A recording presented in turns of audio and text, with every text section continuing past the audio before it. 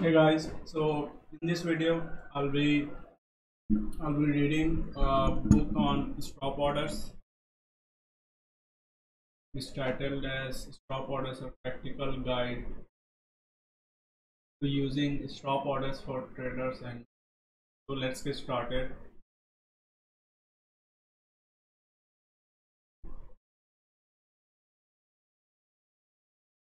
Introduction. As a self-taught trader and investor, a graduate of what I call the investment school of hard knocks, I spent many years figuring out a lot of things for myself using broker supplied educational mutually conflicting goals. One of the things I had to figure out was how and when to apply what I know now consider to be the most important tool in trader's armory is the stop order. First glance, it seems so simple. A stop order allows you to stop a loss, which in trading circles is generally acknowledged to be a good thing. Some traders even calling it the most important thing. But there's more to it than that. Because successful traders use stop orders in a variety of different ways in addition to their role as a stop loss mechanism. They use stop orders to enter new positions as well as to exit exiting bad positions. They use stop orders to secure a profit without prematurely crystallizing the profit by closing a trade. They use stop orders to sell short and then buy long so as to benefit from falling prices. They use trailing stop orders to track a falling price so as to buy at a low price when the trend begins to turn. They use trailing stop orders to track a rising price so as to sell at a high price when the trend begins to turn down. They use stop orders to partially automate their trading in order to be able to leave their computer screens long enough to make a cup of tea for the day traders or go on holiday for the longer term traders and investors. In this book about stop orders, we need to consider all of those possibilities, and in doing so, we will find that the humble stop order is not so humble after all. Taking the emotion of trading. I've heard it said about golf that the good players are not necessarily the ones who hit the best shots, but the ones who hit the least number of bad shots. The same may be true of trading and investing. You might get lucky by taking a few valid, actually field swings, but you're just like as likely to find yourself perpetually in the financial long grass.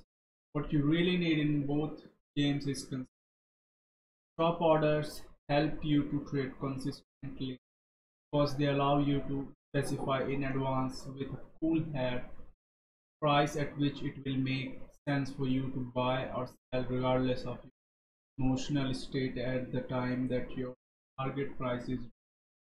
When the time comes, your stop order with the broker will or at least should carry it out without question.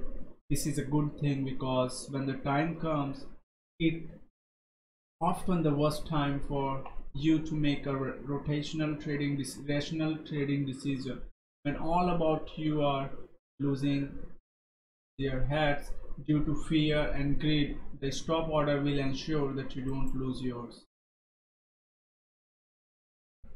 Why buy or sell at a less favorable price? One thing that bothered me about the stop orders upon first encountering them was that the fact that, as one of my spread betting providers puts it, a stop order is an order that executes at a price less favorable than the current market, whereas the limit order allows you to buy at a more favorable lower price than the current market price or to sell at a more favorable higher price than the current market price. A stop order encourages you to do exactly the opposite. That sounds rather odd, isn't it? Why would anyone ever want to buy or sell at a less favorable price than the current market price? In this book I'll show you part 1, stop orders in theory, the tools. Orders, stop orders, and their many flavors. Okay. Now, if you researched stop orders already on your broker's website, you may well have encountered phrases like stop order to buy, stop order to sell, trailing stop, guaranteed stop, stop with limit. You might also have encountered the notion of a stop order being good until. In this chapter, I'll define those terms, many flavors, stop orders, and the relationships in them.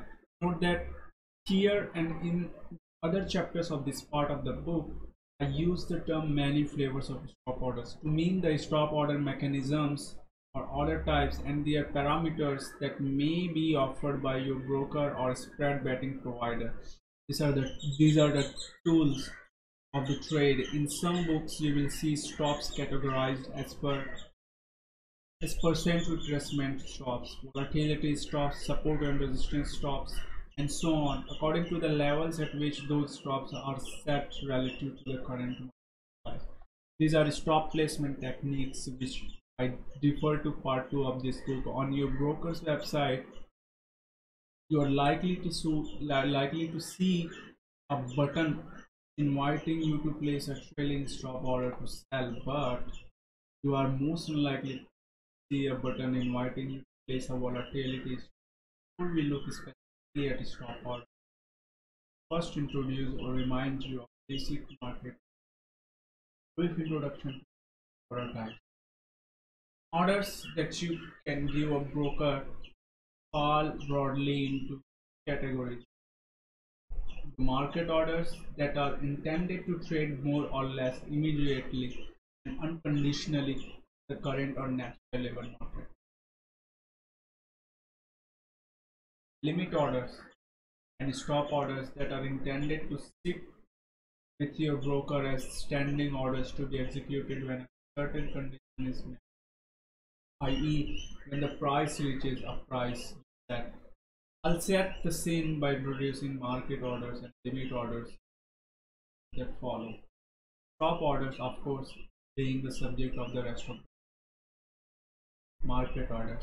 Market order could take the form of an best order in which you instruct a broker to buy the specified security best possible. The order should be executed immediately or in the very near future. You cannot be certain at what price. Alternatively, market a market order could take the form of a quote deal order in which the broker quotes a price by telephone or on your computer screen during the market hours, and you have a few seconds or minutes to accept trade at the point about these orders is that they are more like immediate instructions than standing orders and are designed to trade unconditionally at or around the current market price. In the case of an at best orders placed out of hours, the current market price will mean the next day's open. Limit orders. Limit orders are designed to execute sometimes in the future, which could be immediately if a certain condition is met. For an order to buy, this would usually mean to buy at a price no greater than the limit you have set. For an order to sell, it would usually mean to sell at a price no lower than the limit. Thus, a limit order ensures that you trade what you think is a good price or not at all. Example, suppose you want to buy some shares at a price no more than 80 cents per share. The limit order should execute immediately if the current price is 70 cents. If the current price is 90 cents per share, the order will be put on hold until the price reaches the limit you set. The price may never reach your limit. Why? Limit orders are set to not guarantee execution. Suppose you want to sell your shares at a price of at least $1.20 per share. The limit order should execute immediately if the current price is $1.30. If the current price is $1.10 per share, the order will be put on hold until the price reduces. Once again, limit orders do not currently. One way to use limit orders is for buying low and selling high in a range bound market. Suppose the FTSE 100 has been oscillating between 5,000 5,500. You might place a limit order to buy at no more than 5,100, and once bought, you might place a limit order tell you no less than 400. In this pattern, you would be aiming to capture a profit of at least 300 points in every cycle. A limit order to buy always triggers from above, and the price falls to that. Limit order to sell always triggers below, the price rises. The limit of limit orders. You see the problem with this limit buy or sell pattern.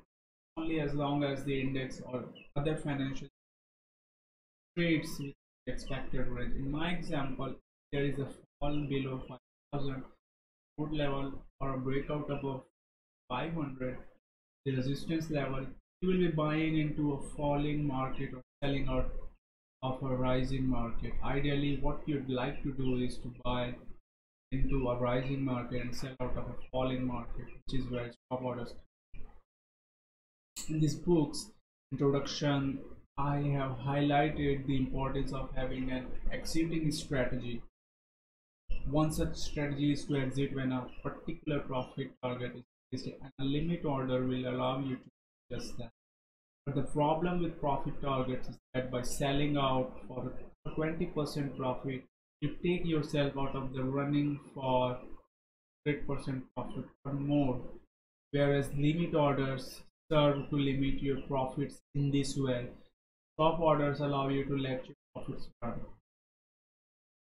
Stop orders and there are many flavors, whereas limit orders by design by you into a falling market and sell you out of a rising market. Stop orders do exactly the opposite. They buy you in the rising market, sell you out of a falling market.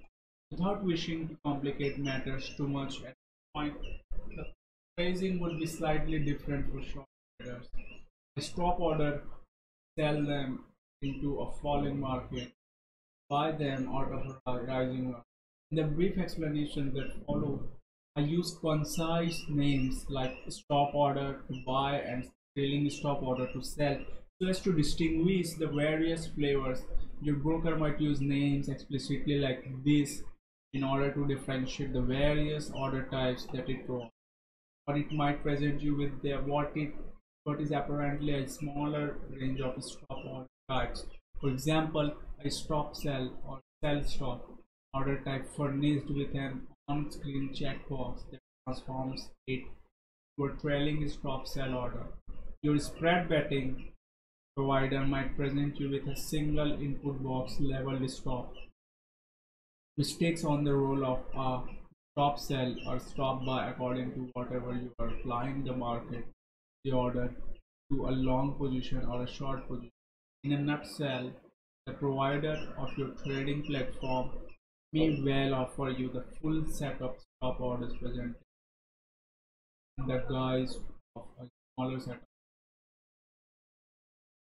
Stop order to sell. A stop order to sell designed to execute sometimes in the future.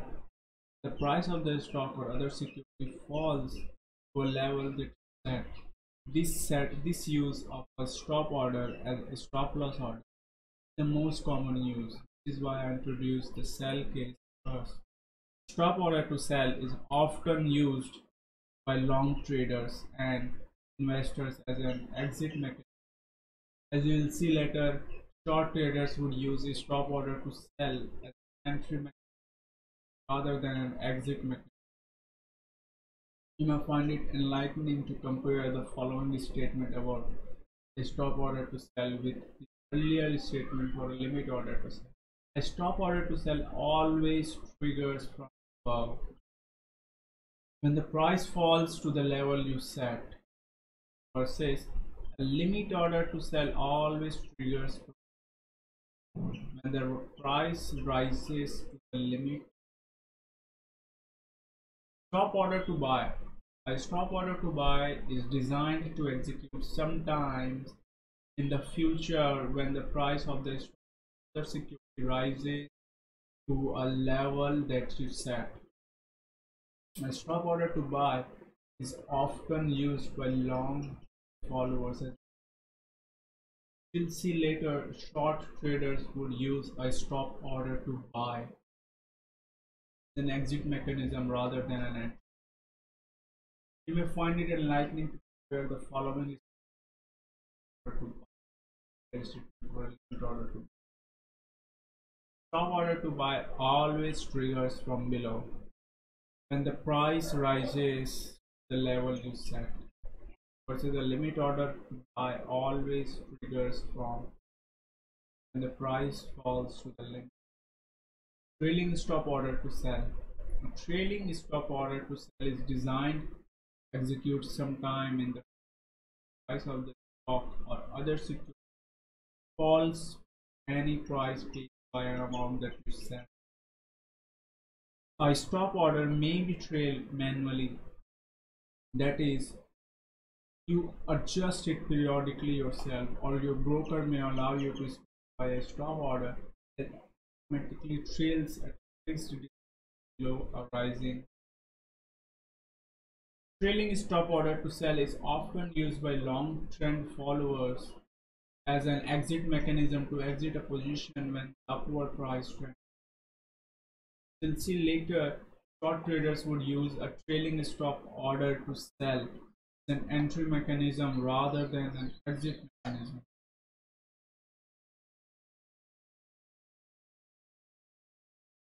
Trailing stop order to buy. Trailing stop order to buy is designed to execute sometime in the future. The price of stock, the security rises from a to buy amount. Again, this may be a manually order or order provider trails or fixed things of falling. Trailing stop order to buy could be used by long trading bottom entry mechanism means of buying low. We'll see later, short traders use a trailing stop order to buy as an exit rather than an guaranteed stop. Let's see that your broker describes a stop order means that the stop level is breached, position will certainly be closed or as appropriate, necessarily at the price you set.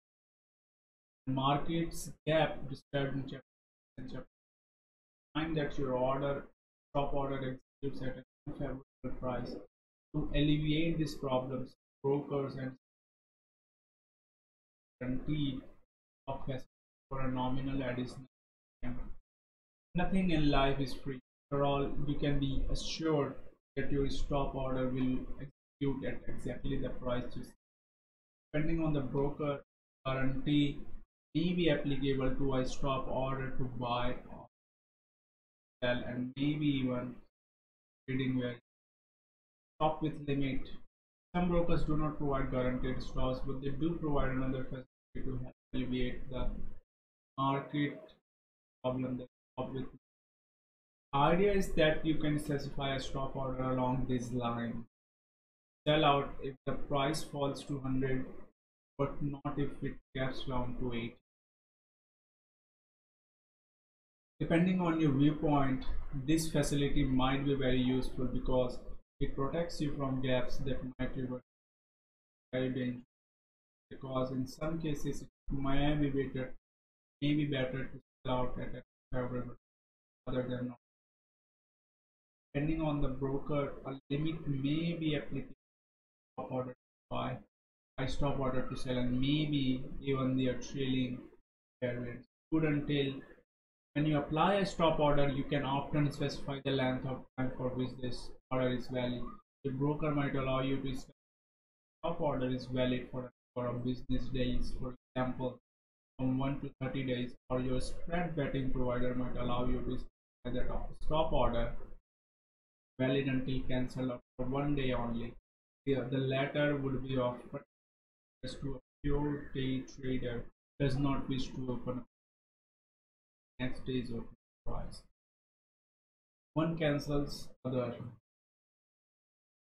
One cancels other OCO order follows you to place two orders with the execution of one of those orders triggering the cancellation of. For example, you might conclude that a price oscillating within a very tight trading range soon break out into a sustained up or down. So as to benefit in either case, you might even you might place simultaneously a stop order to buy trigger if the price breaks out above the resistance level, a stop order to trigger if the price breaks out below the. If the price breaks upwards, your stop order to sell would be redundant. If the price breaks downwards, your stop order to buy would be redundant. It would make sense for these traders, these orders, to be one cancels. Note that not all brokers providers allow OCO orders and may be charged by many flavors. You may wonder why I refer to the many flavors of rather than the many types. Because as described above, there are two basic kinds of order tiers, each of which may have a corresponding trigger. It may be possible to guarantee that price at which a stop order executes, and you may be able to set a limit on the price at which the order executes. Finally, you may be able to set a good time period over which the order is valid, and you may be able to combine stop orders such that one cancels. These variations on the basic stop order theme are what I refer to as the menu flavor stop orders. Example order. If you trade online rather than over the phone, your broker or spread betting provider will present some kind of web form where which choose your stop order type and specify the required term. They may offer a separate form for each of the stop order flavors that I have presented, or a single form that caters all of the flavors. Two examples follow. Example: a stock broker stop order form. Figure 1 shows an example order stop order that might appear on a stockbroker's trading platform. In this example, you choose the stock to which stop order is to hide, and type of stop order, stop or trailing stop, and type of bias type. Current price, stop order type, stop or trailing stop. My illustrated selections in this tab would lead to a certain form shown. The trailing stop distance, in this case 5, the optional limit in 10, period for which the order is placed 30 business. Example spread betting stop order form.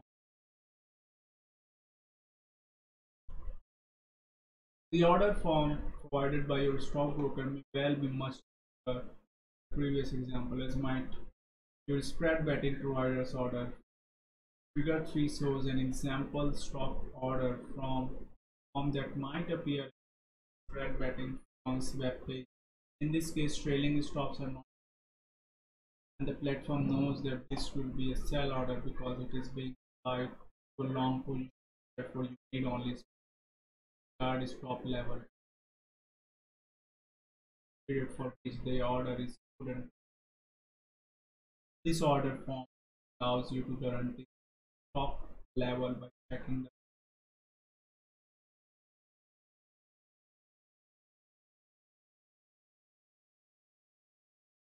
the long and short of stop orders. Before we get into the meat of the book, I'd like to reiterate and clarify what I hinted at with respect to short traders. This part of the book mainly on long traders who benefit when a price rises, but for every use of stop order by a long trader, there is a possible inverse use of the same stop order by a short trader.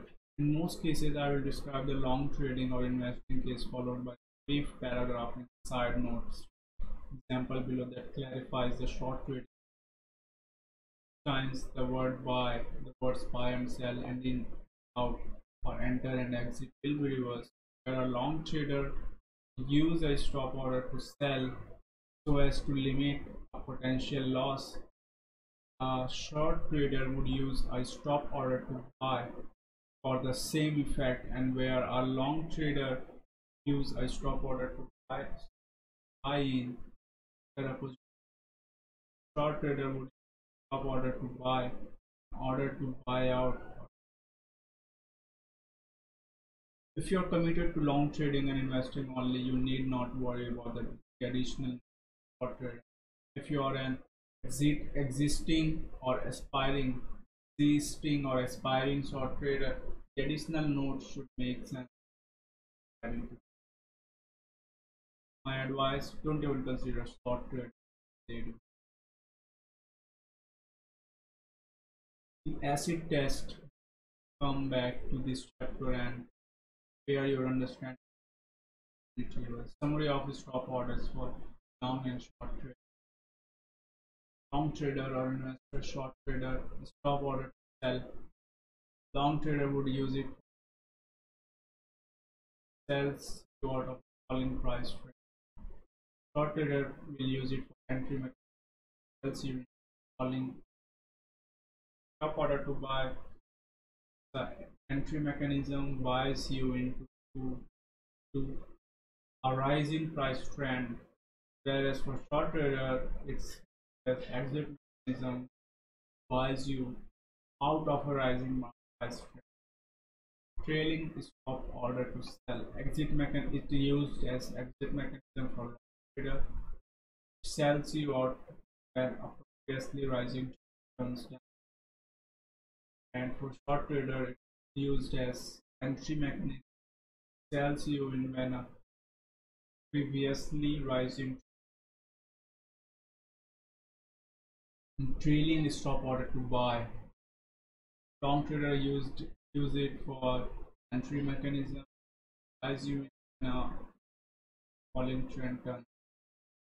And short trader use trailing stop order to buy as exit mechanism.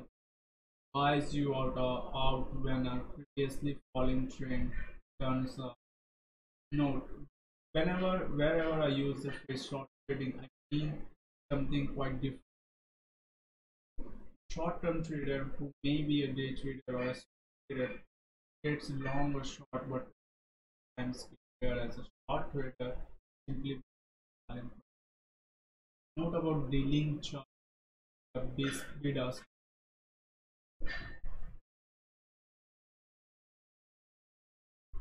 Okay, so let's in the example that follows I largely ignored dealing chart.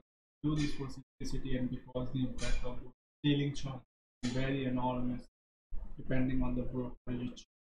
The trading platform and the jurisdiction country operating, the drag effect transaction charges will be very different for a retail investor attempting to date, perhaps unwisely, a regular brokerage account compared to things compared to a fund manager making multi-million-dollar portfolio adjustments. But make no mistake, as you will see in part 2, dealing charges can have a significant effect on your overall performance if you trade often. So you should keep this in mind. Dealing charges do not usually apply to stocks. I have also largely ignored the bid-ask spread, the difference between buying and selling prices. Example simple, and because this will vary according your chosen structure betting profile, and also according to this trading, the effect of the bid ask spread is implicit in my example to the extent that a buy at 55.50 with a stop loss order at 55.40 would already be halfway to the stop level if there was a 5 spread. Beware that those securities that have a wide bid ask relative to your stop. While I had largely ignored this cost of trading until two of this book, should keep them at all times. Trade will cost money regardless of whether it is a winning or losing trade. Only way to track on trading sure that the profits of your winning trade or way. Most effective way to do this to losses, let your profit run, which is exactly what is taught. Alright guys, so that's the chapter, like introduction in chapter 1, and in the next video we'll be reading chapter 2, which is, I'll see you guys in the next